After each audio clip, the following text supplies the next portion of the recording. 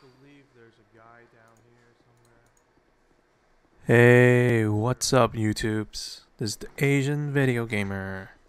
It might be right Back with another part. I know it's been a while, but I finally found some time to do this.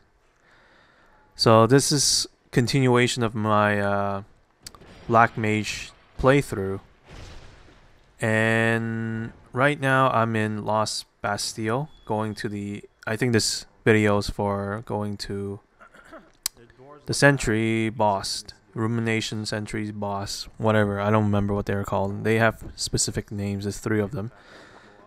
I'm gonna take the chance to talk about what's been going on, why I haven't posted videos for a couple of days, almost a week. Well, that's because I just closed or finalized the deal for my house, and I'm ready to move in. Well, not move in, but get stuff ready and kind of set up my new house. Next chapter in my life. Right here, I'm having a lot of problems. These guys hit like a truck, and I should have healed. I should have backed up and healed before trying to, finish them off. You're gonna see me fail a couple times here. Don't worry. It's all fun. Just going back and forth in this hallway, just annoying. And I lost all my souls because I did not use my ring. So kudos to me for being smart. So how's closing? Why does it take so long? Is just signing of papers? No. You have to talk to so many people. You got to talk to lawyers. You got to talk to insurance. You got to talk to the bank. Everybody's going to have to say something to you. It's just crazy how much work that you have to do. And how much stuff you have to handle. It's crazy. It's not like you just pay money and get a house. It's not like that. And the lawyer fees,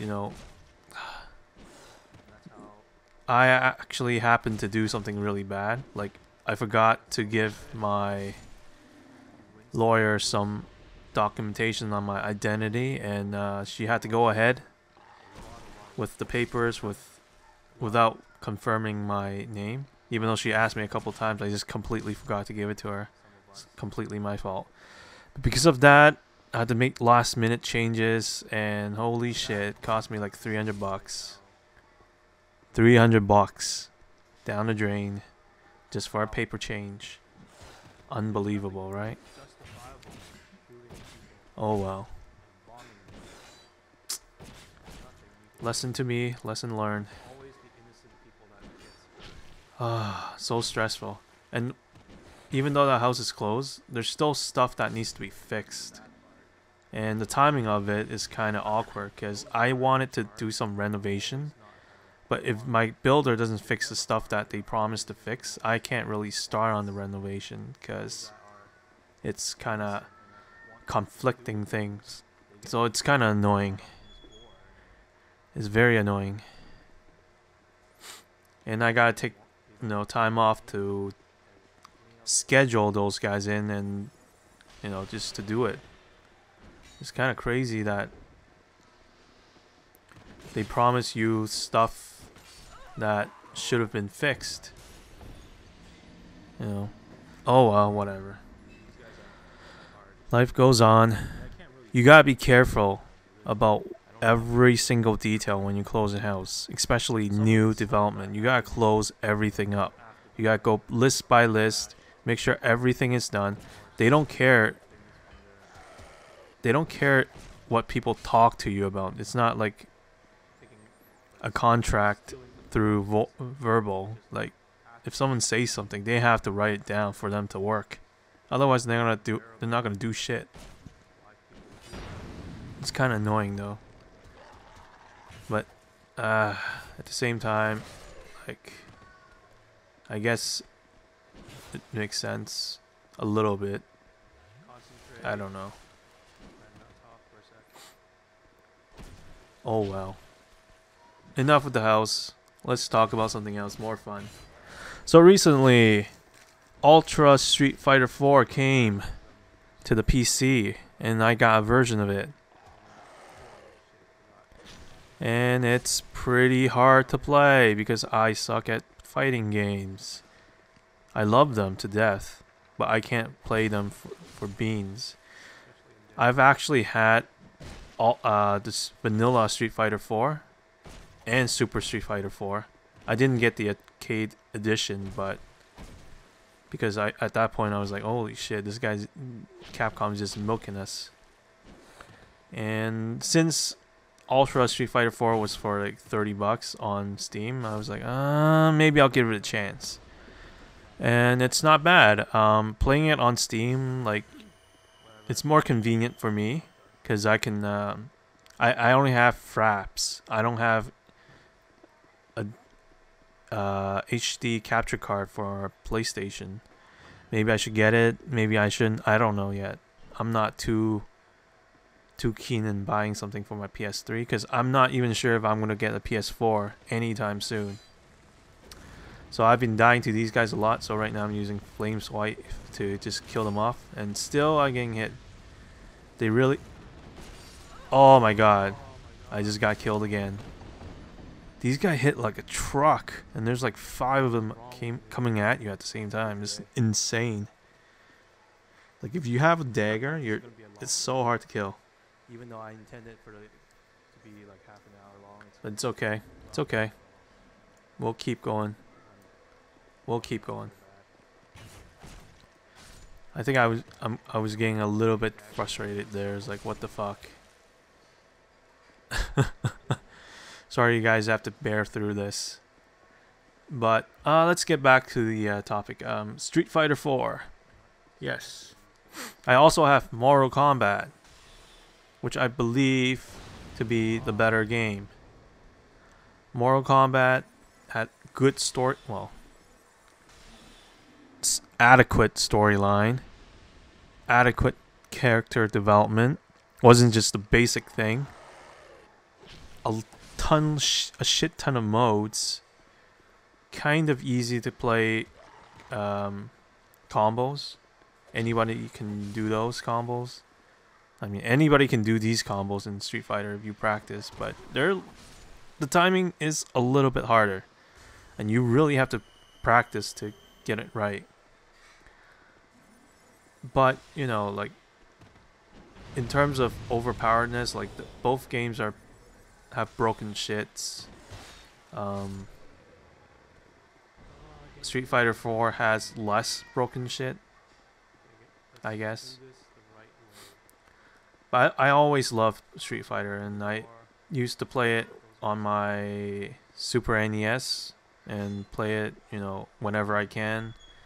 But obviously at that point I was just like pressing buttons, and there's no tactics that I actually use or anything.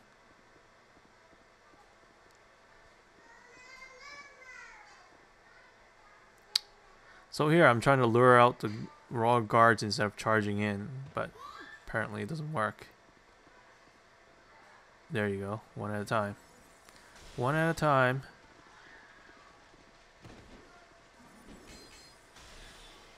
Holy shit. I need to two-hit these guys, which is really annoying because they hit like a truck. But I got 2 of them down. This guy should be no problem. See? This is what happens Yep. when I concentrate. Backstab. Win. Done. The backstab damage on the dagger is so good that, you know, making it your main weapon isn't that bad unless you're fighting a boss with nothing but your dagger. If you fight a boss with nothing your dagger, then you might have a problem. So these knights, Otherwise, it's not too bad. royal knights, and they're So anyways, back to this Street Fighter thing. What to say? Well, you're going to be a bunch of undead. seeing a few videos from me regarding Street Fighter 4. It's not going to be any like top tier game. Don't expect that, because I can't even do a freaking combo in that game. I'm such a noob in it. But I hope you guys enjoy some of the gameplay. I'm going to show you how I get my ass kicked and how, you know, people online are crazy good at this game, even though it just came out like the vanilla game been out for a few years. Veterans and new people, you can tell them really easily apart. So expect a few videos on that. That's all I'm going to say for now. I hope you guys will enjoy those videos of me getting my ass kicked. And occasionally me kicking someone really noob. So here, I'm about to summon a couple friends to help me with this. I am not going to just play this offline. I will get some help from people because, you know, that's part of the game. I'm not super good at this game. So, you know, expect that. One last thing I want to talk about in this video is my new project coming up. My new project on videos. I have planned out and actually gotten the new game called Dynasty Warrior 8. Well, it's not new. It came out a year ago. The game has a lot of characters that I really like. Although one of the features that it used to have, like creating your officer, like create your own officer, I don't think they have it in this game. I have to take a look. But if I can make my own officer, that would be freaking awesome, because I can do all the characters that are really minor in the story. But it happens that the minor characters are really interesting, and I don't know why, but or maybe I do know why. Like the developers don't know the story that well, but there's so many characters in there that isn't in the game that are quite important. And they choose to just leave it out, and it's sad. So I'm gonna be working on videos regarding Dynasty Warriors, Romance of the Three Kingdoms, and do a basic lore and basic storytelling type videos, because I love telling stories through videos. It's so fun. It's more fun than, you know, just let's play like this. This is more like a vlog style video. I mean, you don't have to watch some of these. You don't need to really watch me like spam spells at bosses and then win, right? But that's all I'm doing right now, is just spamming Soul Spear at people, and you know, someone's tanking it for me, and the NPCs spamming soul arrows and shit. You know, it's not really that interesting in terms of visuals. But once I start telling my stories in Dynasty Warriors, I think that will be a lot of fun. I hope you guys will stay tuned and enjoy those. But for now, I'm just gonna continue with my Dark Souls. Like I promised, I will finish this character. Like try to get her up to the Zandra or whatever. But I'll have to see if I want to do the DLC stuff. Maybe I do, maybe I don't. There's a lot of stuff there already, to be honest. And this is a new game plus, so everything here might be a little bit harder. But it's not that bad. Especially when you can summon people. So just to talk about this Dark Soul thing, because I'm playing it here. These sentries are actually spirits taking over a bunch of hollow armors. So when you defeat them, you know, they just turn to dust and disappear. But they're actually just spirits to begin with. The significance of that is that this is like an overarching theme. Like King Vendrick somehow grabbed a treasure from the giants, and now he's able to, you know, control these golems through souls. So they're soul-powered sentries that guard this prison.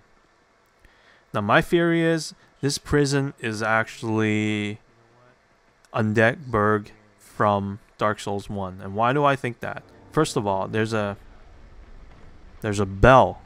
There's a bell tower here, of all places, right?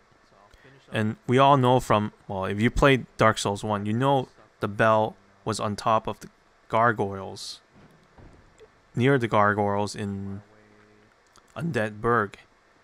And similarly, there's a gargoyle boss here that's guarding, well, it's not really guarding the bell tower, but it's actually from the other side. You need to ring the bell before you can get to the boss. But that's besides the point. You know, this place is very geographically located. I have no idea. But if you think about how close it is to the gargoyles and how these structures here, Well, in order to it might keep going, you be gotta plausible that this place used to be the Undead Burg. keep, Now, fighting, any other significance what you call it? that can uphold this statement? You gotta kill Well, gargoyles. you have the dogs. You have If you're going this a way, blacksmith. the gargoyles. Somehow there's a room for the blacksmith. How to get to the other place. And well, the forest, I believe, probably just sunk to the ground and it became the oceans. And all the people here that reside here, like, you know how there's in Undead Burg, like Lautrec was imprisoned in one of this imprisoned there. Well, this is a prison, so I'm thinking they probably took more people and imprisoned them here. And it just, through the ages, became a, I don't know, prison. Prison. Or Bastille. Well, that's enough lore from me today. I'm not really good at explaining Dark Souls lore, but everything I said was not exactly true. You can dispute it if you want, but that's all I have for today. Please, if you enjoy, please subscribe, leave a comment, and I'll see you guys next time. Toodles.